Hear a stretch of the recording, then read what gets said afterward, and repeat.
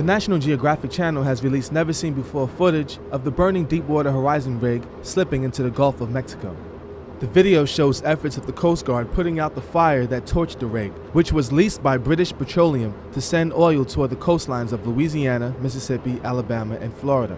The April 20th explosion killed 11 of the 126 men on board and led to the massive leakage of chemical toxins into the Gulf of Mexico for the past month. At least 6 million gallons have gushed into the Gulf since the explosion, more than half of what the Exxon Valdez tanker spilled in Alaska in 1989. The National Geographic Channel will broadcast a special entitled Gulf Oil Spill on Thursday, May 27th, attempting to reveal the inside story of what happened to the Deepwater Horizon during the first 36 hours as a rupture tore it apart. This is Daryl Harrison for NYPost.com.